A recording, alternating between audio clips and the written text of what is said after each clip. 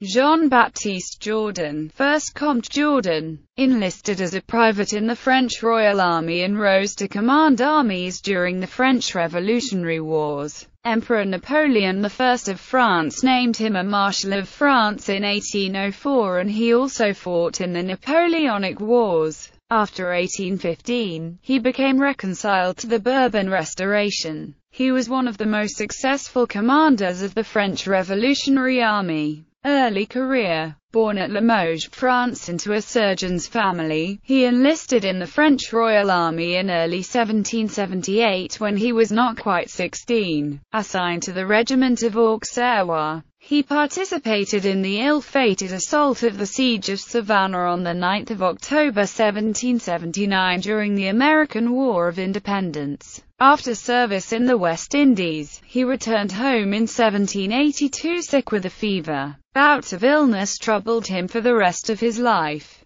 In 1784 he was discharged from the army and set up a haberdashery business in Limoges. He married a dressmaker in 1788 and the couple had 5 daughters. War of the First Coalition. When the National Assembly asked for volunteers, Jourdan was elected chef de bataillon of the 2nd Haute-Vienne Battalion. He led his troops in the French victory at the Battle of Jemappes on 6 November 1792 and in the defeat of the Battle of Neerwinden on 18 March 1793. Jourdan's leadership skills were noticed and led to his promotion to General of Brigade on 27 May 1793 and to General of Division 2 months later. On 8 September, he led his division at the Battle of Hondschoote, in which he was wounded in the chest. On the 22nd of September he was named to lead the Army of the North. 3 of his predecessors, Nicolas Luckner, Adam Philippe, Comte de Custine, and Jean-Nicolas Houchard, were under arrest and later executed by guillotine. His first assignment was to relieve Jacques Ferrand's 20,000-man garrison of Maubeuge, which was besieged by an Austrian-Dutch army commanded by Prince Josias of Coburg. The Committee of Public Safety felt that this mission was so important that it dispatched Lazare Carnot to oversee the operation. Jourdan defeated Coburg on 15–16 October at the Battle of Wattignies and broke the siege. Carnot claimed that it was his own intervention that won the victory. Historian Michael Glover writes that the first day's attack was a failure because of Carnot's interference, while the second day's success resulted from Jourdan using his own tactical judgment.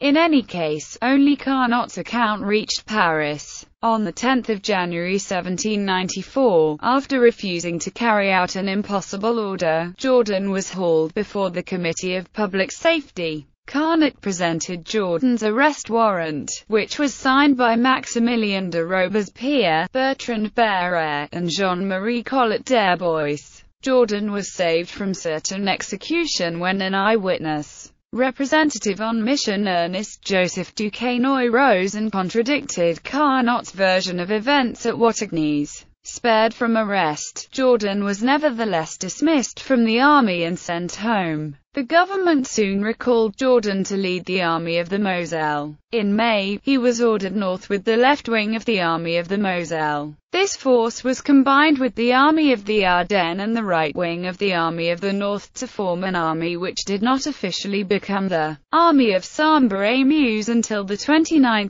June 1794. With 70,000 soldiers of the new army, Jourdan laid siege to Charleroi on 12 June, and 41,000-man Austrian-Dutch army under William V, Prince of Orange, defeated the French at the Battle of Lambessart on 16 June and drove them south of the Sambre River. Casualties numbered 3,000 for each army. Undeterred, Jourdan immediately marched on Namur to the east-northeast of Charleroi. Instead of attacking Namur, he suddenly swung west and appeared to the north of Charleroi. After a brief siege, the 3,000-man Austrian garrison of Charleroi surrendered on 25 June. Military strategist B. H. Liddell Hart cited Jourdan's maneuver as an example of the indirect approach, even though it was probably inadvertent on the French general's part. too late, to save Charleroi. Coburg's 46,000-strong army attacked Jourdan's 75,000 French on 26 June. The Battle of Fleurus proved to be a strategic French victory when Coburg called off his attacks and retreated.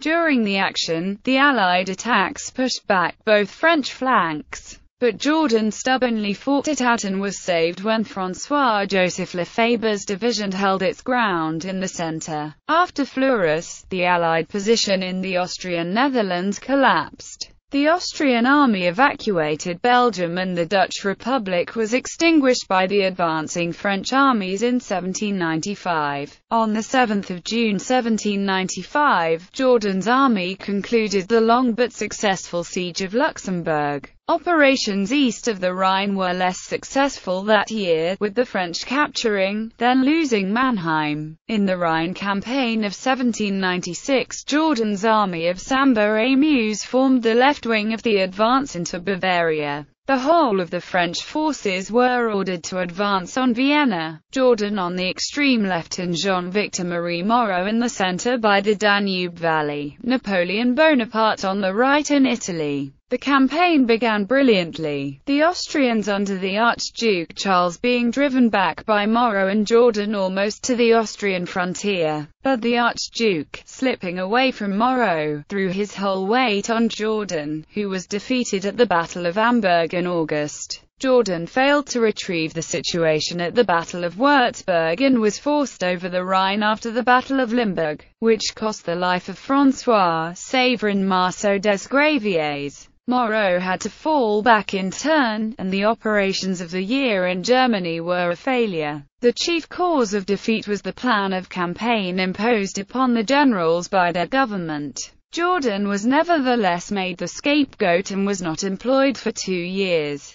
In those years he became prominent as a politician and above all as the framer of the famous conscription law of 1798, which came to be known as the Jourdan Law. War of the Second Coalition. When the war was renewed in 1799, Jourdan was at the head of the army on the Rhine, but again underwent defeat at the hands of the Archduke Charles at the battles of Ostrach and Stockach in late March. Disappointed and broken in health, he handed over command to André Masséna. He resumed his political duties, and was a prominent opponent of the coup d'état of 18 Brumaire, after which he was expelled from the Council of the 500. Soon, however, he became formally reconciled to the new regime, and accepted from Napoleon fresh military and civil employment. In 1800 he became Inspector General of Cavalry and Infantry and representative of French interests in the Cisalpine Republic, Napoleonic Wars and later life. In 1804, Napoleon appointed Jourdan a Marshal of France.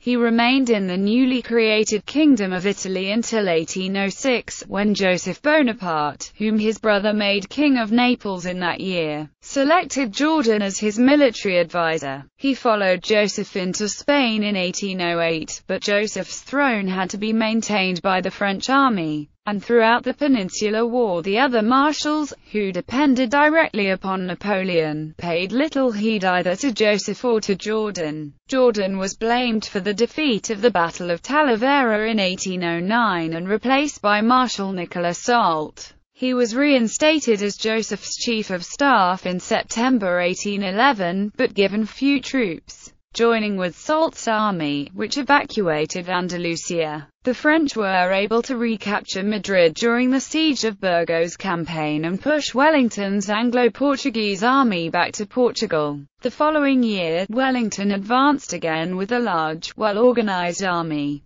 Repeatedly outmaneuvering the French, the Anglo-Allied army forced Joseph and Jourdan to fight at the Battle of Vittoria on 21 June 1813. After the decisive French defeat, which resulted in the permanent loss of Spain, Jourdan held no important command up to the fall of the empire. He adhered to the Bourbon Restoration of 1814, and though he rejoined Napoleon in the 100 Days and commanded a minor army, he submitted to the Bourbons again after the Battle of Waterloo. Greatly to his credit, Jourdan refused to be a member of the court which sentenced Marshal Michel Ney to death. He was made a count, a peer of France in 1819, and governor of Grenoble in 1816. In politics he was a prominent opponent of the royalist reactionaries and supported the Revolution of 1830. Jourdan died in Paris on 23 November 1833 and was buried in Les Invalides. While in exile on St. Helena, Napoleon admitted, "I certainly used that man very ill. I have learned with pleasure that since my fall he invariably acted in the best manner. He has thus afforded an example of that praiseworthy elevation of mind which distinguishes men one from another. Jourdan is a true patriot, and that is the answer to many things that have been said of him." Jourdan wrote Opérations de l'armée écoutée du Danube, Memoirs pour servir l'histoire sur la campagne de 1796, and unpublished personal memoirs.